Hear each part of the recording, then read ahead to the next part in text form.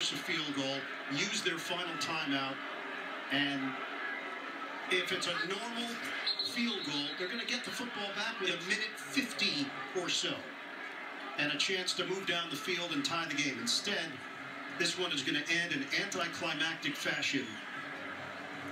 And everyone around the league covers these situations. We call them special situations, right? We call them winning edges, all of those. I would venture to say that no one covers them better than Tennessee. Others may cover it as well, but none of us cover it better. So major surprise there. That is the defenseless player you're supposed to leave alone, no contact. And they got him, and now they get no opportunity to try and tie this game. Baltimore and Jacksonville, we've got bonus coverage coming up. The rematch belongs to Cincinnati. The Bengals win it 20-16 over the Tennessee Titans. They won it back in January in the divisional round, and they do it again here in Nashville.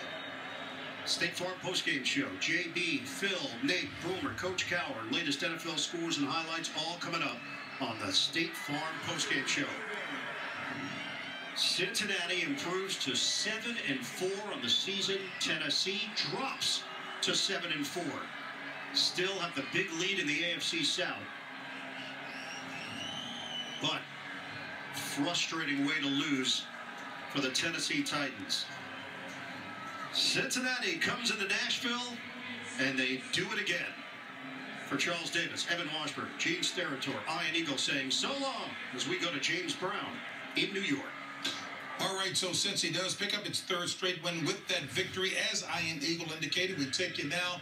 Baltimore and Jacksonville. Baltimore up by 9. 10:23 left in regulation. Let's join the announcers at that game. Andrew Catalan, James Lofton, and Amanda Renner.